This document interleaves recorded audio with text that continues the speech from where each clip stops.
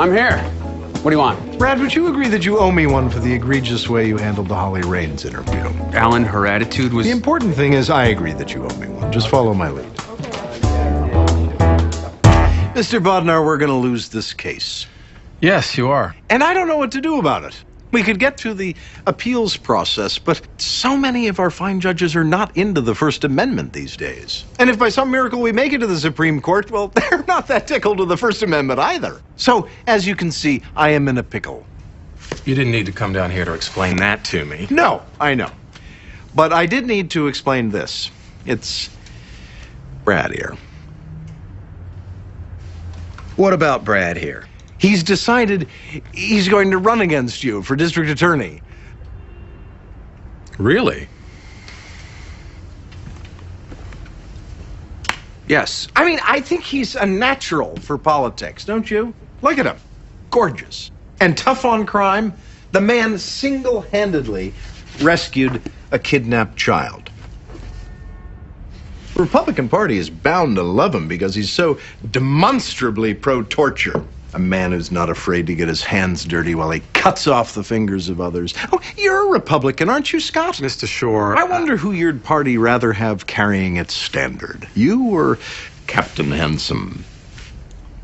Brad, stand up and take your jacket off.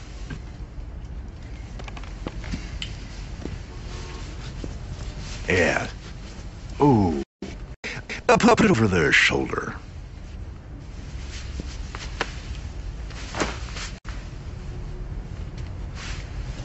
Wow. I think this job is about more than looks. Well, you'd have to think that, wouldn't you? I notice the polls don't have you doing too well with women voters. You are aware my client runs a shelter for battered women. You think persecuting her will play well with the distaff side? Are you trying to threaten me? Not me. It's my friend here. This case has him so incensed, doesn't it, Brad? Yes. It's inspired him to pluck his hat from those beautiful blonde locks and toss it into the ring. I can just see the two of you in a televised debate. Well, really, I can only see him because you seem to fade into the background. Tell me, Brad, how many of your clients are millionaires? All of them. Rich coffers to draw from. It would be much nicer, wouldn't it, Mr. Bodnar, to run unopposed? Well, you've both made some extremely valid points, and I think Goldilocks here would be a formidable opponent. I look forward to the campaign. And Mr. Shore, I look forward to seeing you in court.